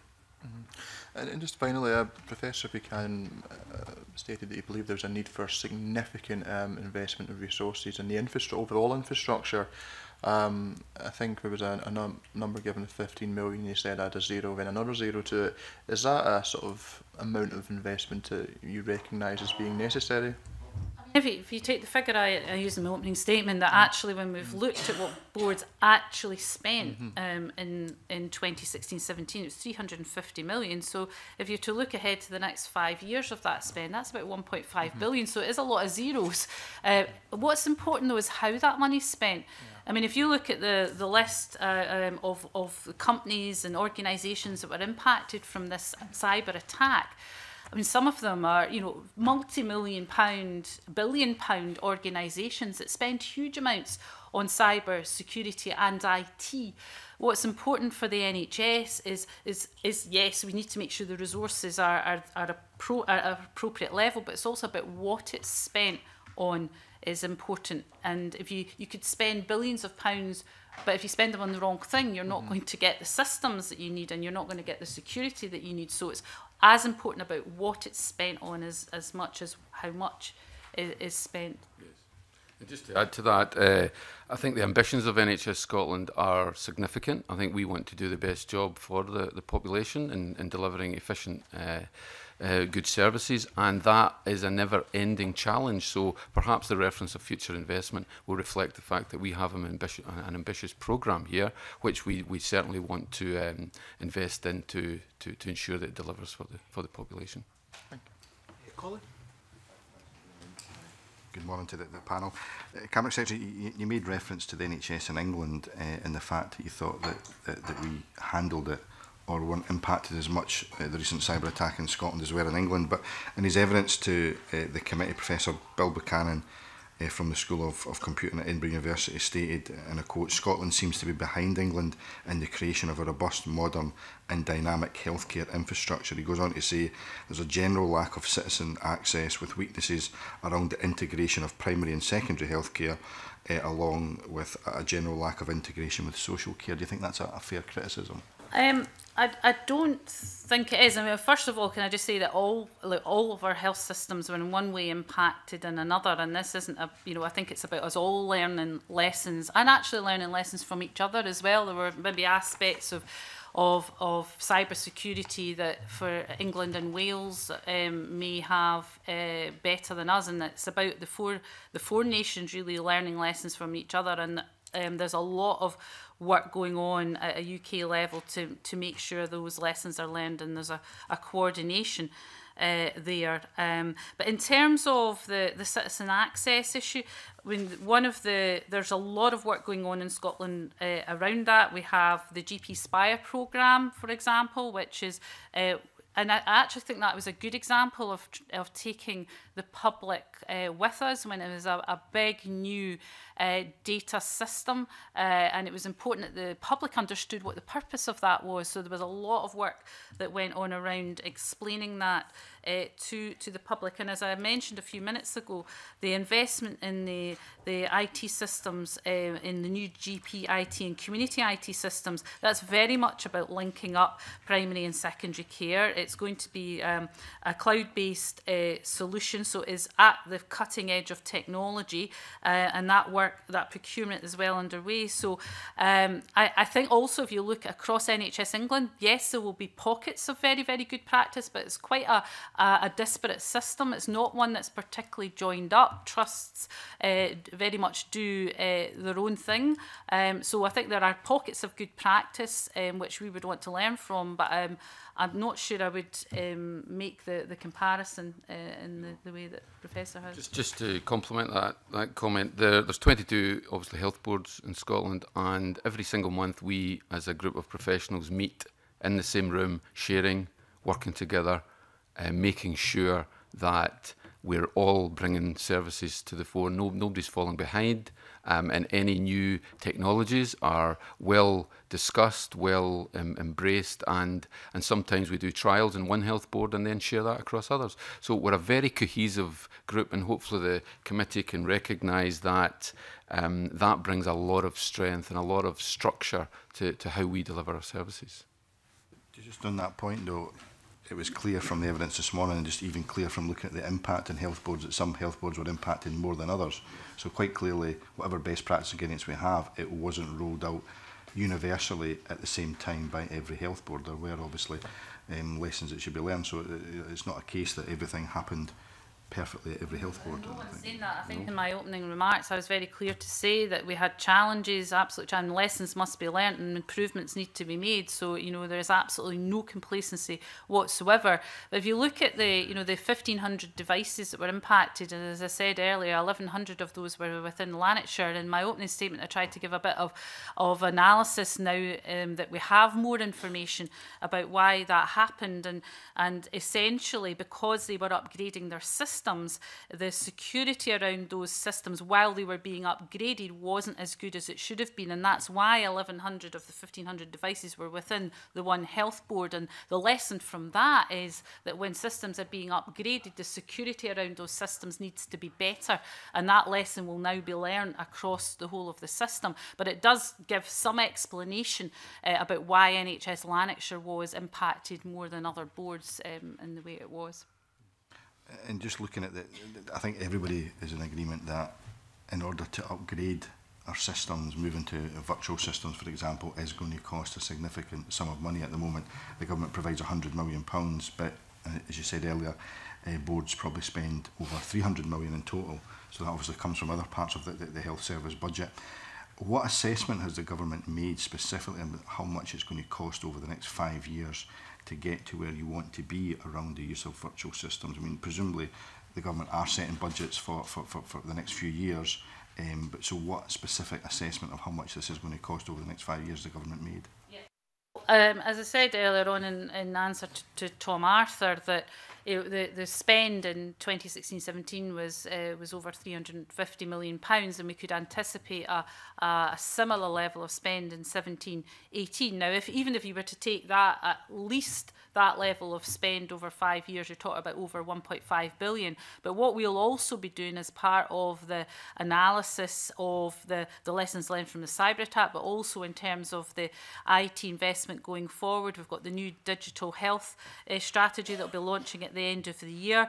We will keep under constant review any further resource requirements, whether that's in capital or resources. But, you know, it's fair to say that there is already a lot of resources going into the system. And I would just make the point again, it's important about where those resources are spent as much as the level of those resources. And that's why the priority with procurement that's on the go at the moment, with a completion timeframe of 2019-20, is in the new GP IT and community IT systems, because that interface with secondary care is so important, and also the fact that the move and shift towards doing more in the community, more patients being treated in the community, requires the IT infrastructure to support that. And that is why the focus at the moment is on that, in terms of that being a key priority. I hear what's being said about the amount of money that's spent at the moment, but at this morning's session, Andy Robertson, obviously Director of IT at NHS National Services Scotland, made the point that he believed that it would require an extra 50% on top of the £100 million alone in order to deliver where he thought we needed to be. And Professor Bill Buchanan said we need to add a zero and possibly another zero to that. So I'm just trying to get to the bottom whether the government have actually made an assessment as to how much you think is required over the next 5 years to get to where you want to be in terms of IT. Yeah. I mean, those assessments are done on an ongoing basis. Obviously, there'll be further work being done now in the light of the cyber attack, and that work is ongoing to make sure that in terms of the lessons learned and any additional resources, that is identified. So that work is ongoing as part of the detailed analysis of how we ensure an improved level of resilience, not just in NHS, but across the public sector. The digital health strategy going forward will obviously lay out the key priorities, and the resources will follow that, and you know, we will make sure that in terms of what needs to be done in the prioritisation of that the resources are sufficient to meet that need. I mean, you know, you could I just make the point though that you could add zero after zero after zero on to how much you spend on IT infrastructure and on cyber security measures. But if you're not spending them in the right way, then as you can see by the global companies like, you know, Telefonica, FedEx, you know, Deutsche Bahn, all of those organisations, those companies were impacted by the cyber attack, and they spend huge amounts of money on cyber security. So it's about making sure that we have the intelligence as much as we can to spend the money in the right way, however much we resource. So, you know, we'll keep these things under review. We are, as I say, there's a big process of learning the lessons and very, very detailed analysis of what more we need to do in the NHS and the public sector, and the resource element of that is a key component. Yeah. Just to add to that, I mean, we are no different than any other business in that if we are developing and evolving services for improved efficiency, then yes, it will require further investment. The business case has to stack up, without a question. We have to take informed decisions on what we invest in and how we invest it. But the ambition, as I said earlier, is very. We have great ambitions for engaging in digital services within the NHS in Scotland, and over time that will induce more demand on infrastructure. It will put more demand on security requirements. But these components will be built into how we fund and how we deliver the case going forward. I don't think anybody's saying that we should spend money on things that don't work, but what I'm just trying to get to the bottom of, if you've got great ambitions to do what we need to do, I'm just not entirely sure why you don't know how much that will cost over the next few years. Well, we've had to review, in the light of the cyber attack, the cyber resilience, and there may be additional costs out of that. Well, that work is ongoing at the moment, so you know, you would expect us to do that in a very detailed and forensic way, and that's what we're doing. In terms of the IT infrastructure commitments already made, I mean, there's a prioritisation of those, so that's why we're prioritising the GP and community IT systems. That's all costed. That is all, the procurement is ongoing at the moment with a delivery time frame of 1920. So, you know, within the whole IT infrastructure spend, there are a series of priorities, and those are laid out, and there will be further detail of that going forward for the next 5 years in the digital health strategy that will be launched at the end of this year, which we can keep the committee obviously informed about. Okay. You mentioned that there has been an IT assessment. I wonder if that you can provide that to the committee, that assessment, and also whether you could provide us with details of the global IT budget and what the figure is for IT security as well. If you could follow up with that information, that'd be helpful. Okay. Miles. Thank you, Convener. I wanted to follow up on sort of benchmarking of these IT projects. I was made aware of Y1 and Y2 medical students in Lothian all being given iPads when they first started working for NHS Lothian, but they report that there's no Wi-Fi across the Lothian estate, so they haven't really been much use. I can see the opportunity there, but to what extent are we actually looking at infrastructure like Wi-Fi across the NHS estate, and when will that be in place, really? Sure. Again, with the decentralisation of funding, the Scottish Government provide health boards with investment, and there is local choice, and you're correct to say that the variabilities of what health boards spend money on varies.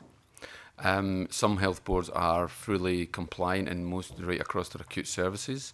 Some health boards are not. Some health boards are currently victims of challenge on things like pay for TV, where they've got maybe long established contracts, and they breach their contract by deploying Wi-Fi into their acute bed areas. So there's lots of complexities in just been saying, you know, when can we get when can we get Wi-Fi across all our services? So it's a complicated picture. Certainly from colleagues in eHealth, their ambition is to mobilise the workforce again for efficiency purposes in the acute hospitals and also out into community, and that's certainly a focus of where our investment will be. fair to say that in Glasgow and Clyde particularly, the clinicians' use of mobile devices is very advanced, so they'll use those regularly to be checking up on test results and for communication. So I guess what we need is, in terms of benchmarking, is to get that as a standard and get all boards to the standard that we would expect, and mobile devices and the use of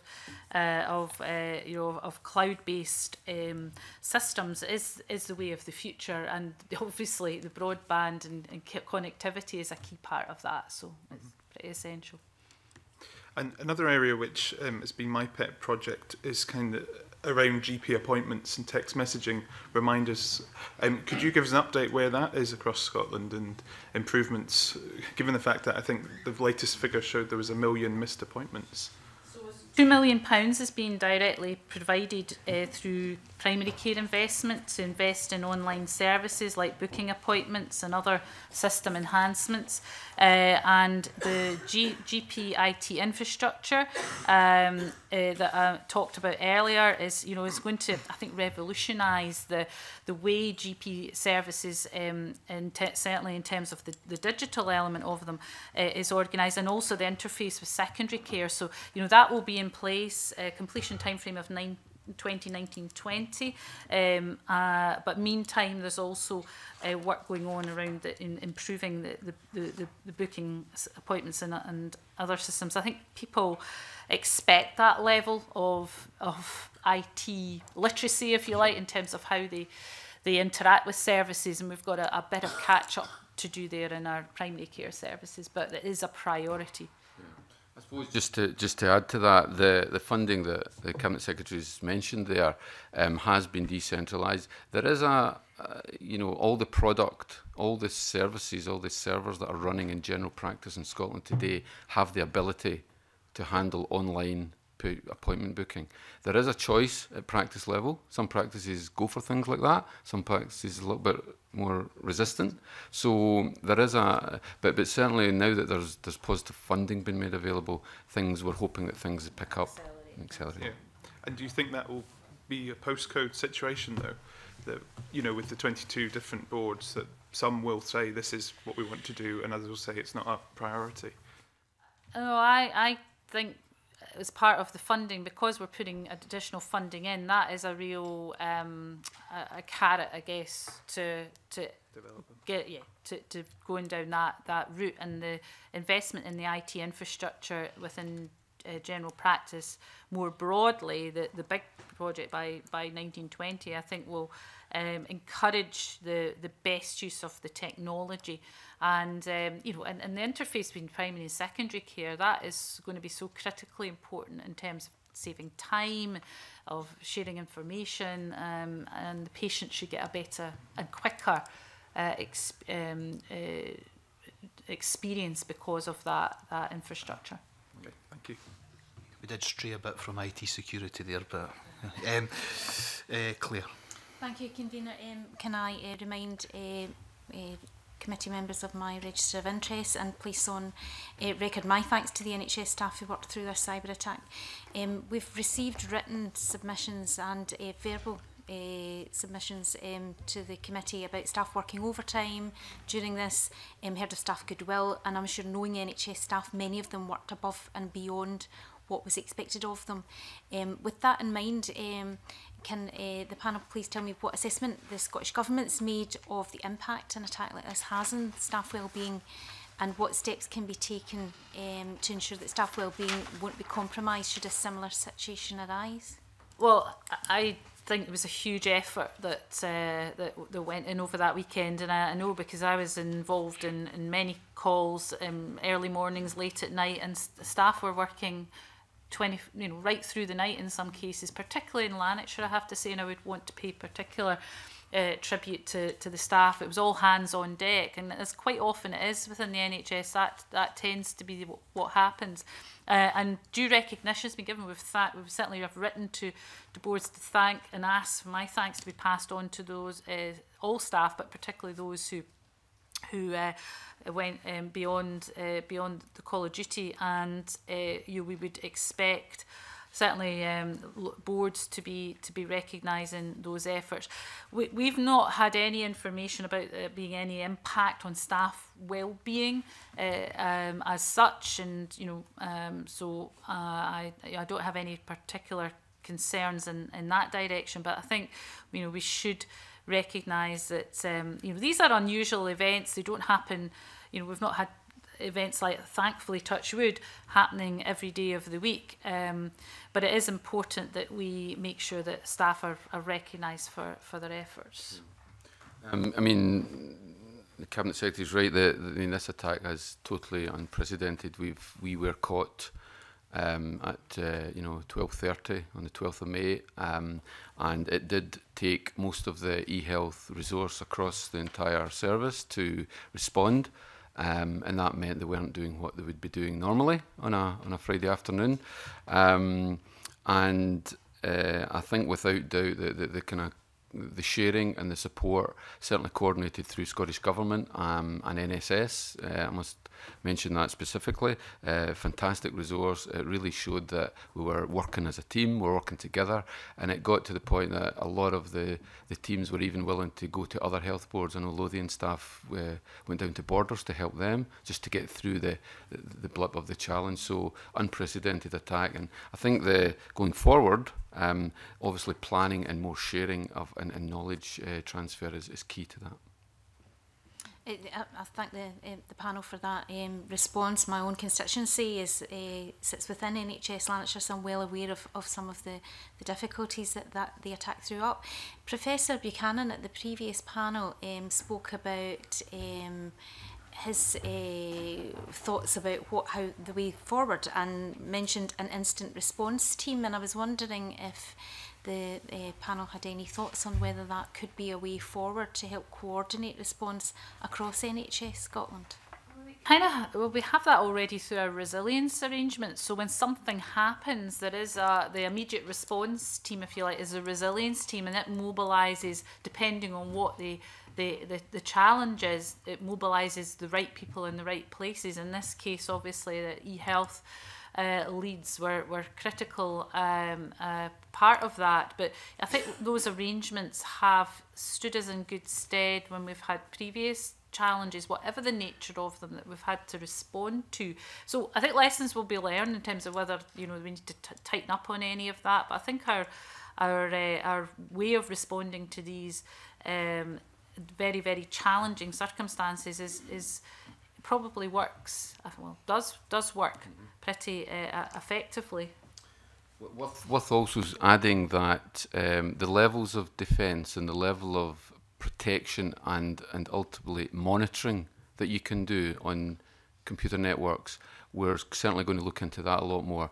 The kind of standards or the banding goes that if you get into protecting, well, you're protecting your assets, which is probably where we're pitching at the moment. What's important though is that we're getting much more into event management, which is about knowing what attacks are happening when, and having then much more control, being able to identify them in real time to do something about it. And that whole intelligence is certainly something we're going to be focusing on in the coming months. Thank you. Alison? Convener, good morning. I think Professor Buchanan made it clear in his evidence that he is concerned about a lack of investment, and he said that the main lesson we've learned is that from the ransomware attack is that there is a complete underinvestment in the delivery of an IT infrastructure in the NHS. And I suppose one key resource really is staff, and we've been speaking about them, and Claire Hawhey raised concerns about the impact on staff well-being when they're not only working overtime, but working overtime in a pressurised, stressful situation where something's gone wrong and we're trying to contain it. So Professor Buchanan spoke about the fact that experts in this field are in short supply generally, not just in healthcare, but particularly in healthcare. Obviously, there's challenges when you're up against huge financial organisations with larger budgets to attract the people with the necessary skills, these specialised skills. So I'd quite like to understand what action the Scottish Government is taking to ensure that we are attracting people. I suppose some of it might be, people are attracted to work in the NHS for all sorts of reasons, but are we doing enough to attract those with you know, non-traditional sort of medical skills, people with other skills.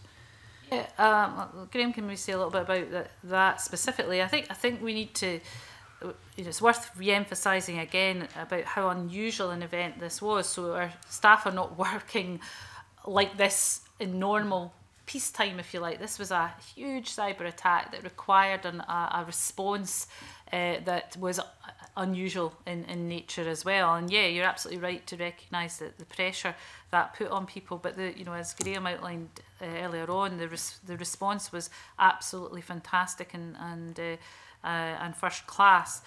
The expertise being in short supply, yeah, I think that's absolutely true. And sometimes we need to attract to the public sector generally, not just the NHS, people who are at the cutting edge, if you like, of understanding cyber security, and that means us competing with the private sector organisations to get the right people. I mean, there are programmes of work where people are brought in to test some of those systems who have particular skills, and they're brought in to be frank, test whether the resilience is as good as it should be. But Graham, do you want to say a little bit about this personnel? Certainly. I think you've touched on a real point there of what we typically do, going back to the fact that we collaborate across all the health boards. Well, nobody finds themselves in a place where they're kind of stuck or they're not knowing what to do.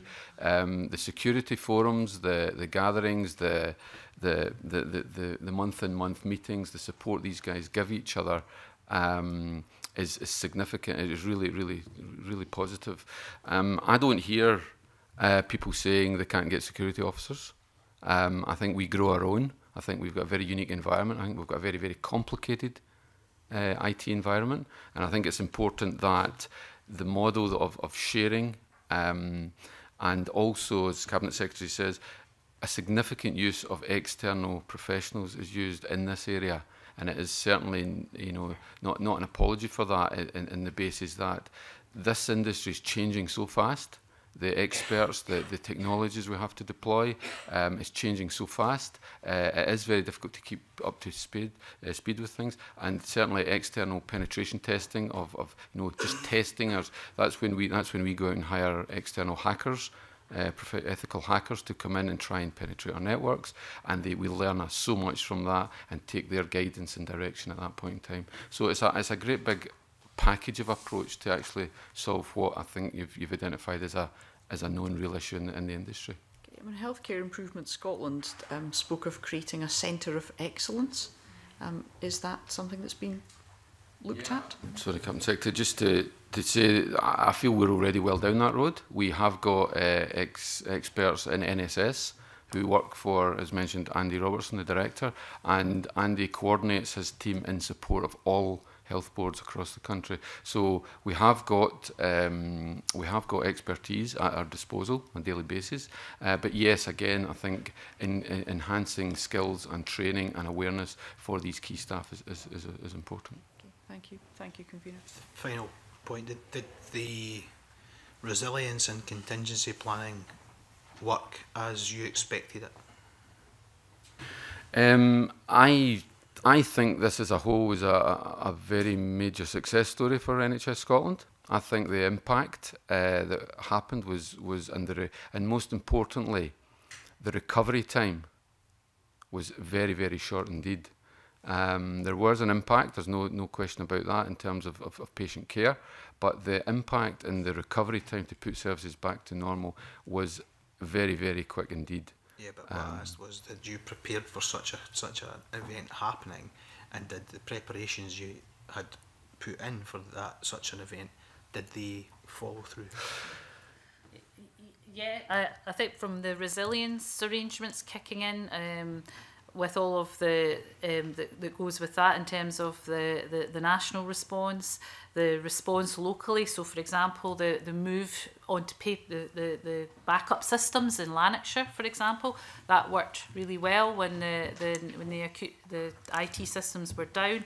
The staff got onto those backup systems really quickly to minimise the impact on patient care. and then the mutual aid, if you like, across the system, as you would expect. So, you know, don't get me wrong, there are lessons to be learned around what could have been done better. But I think if we had been laying out a kind of theoretical attack and the response to it, I don't think it would be far off in terms of what happened, how it was coped with, the recovery time, and then, you know, the analysis afterwards. I think it would be pretty much in line with what the expectation would have been. But, you know, we are not complacent. We absolutely want to make sure that we could, you know, it could work even better next time by learning some of the lessons from this. Okay, thank you very much for coming along this morning. We'll suspend briefly just to change the panel. Thank you.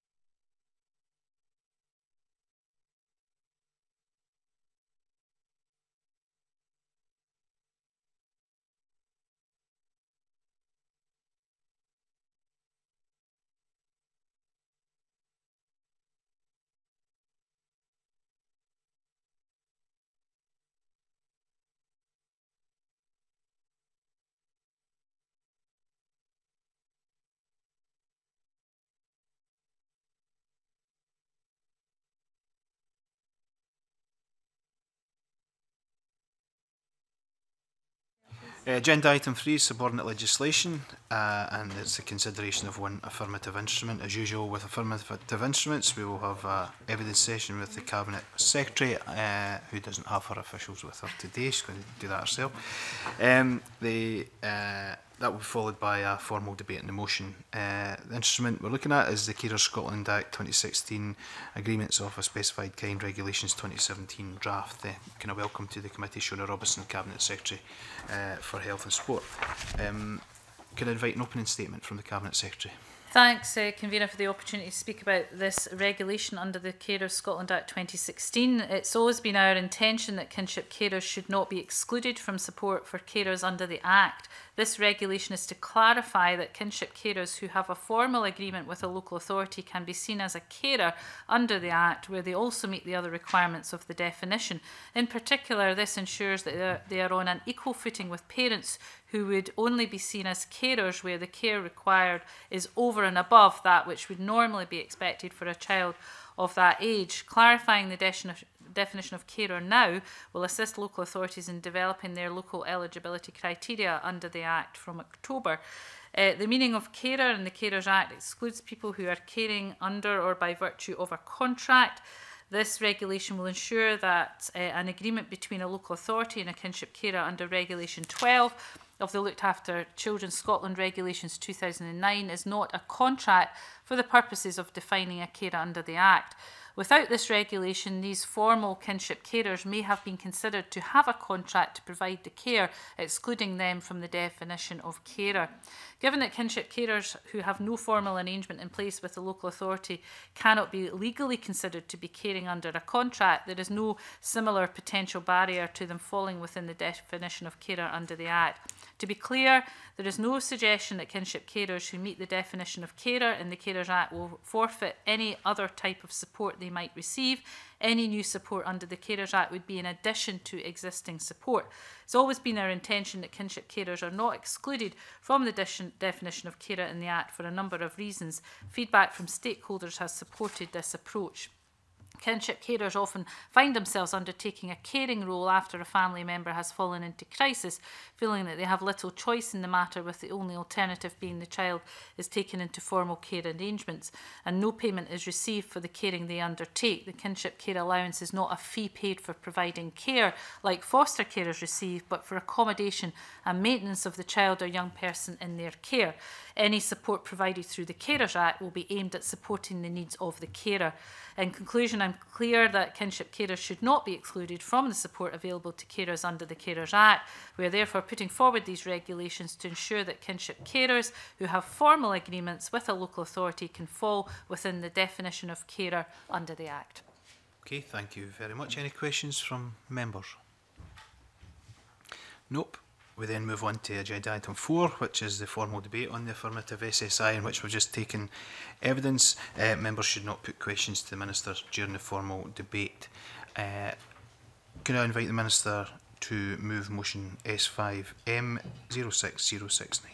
I move that the Health and Sport Committee recommends that the Carers Scotland Act 2016 Agreements of a Specified Kind, Regulations 2017 draft be approved. Okay, any members wish to contribute? Nope. The question is that motion S5M 06069 be approved. Are we all agreed? Yes.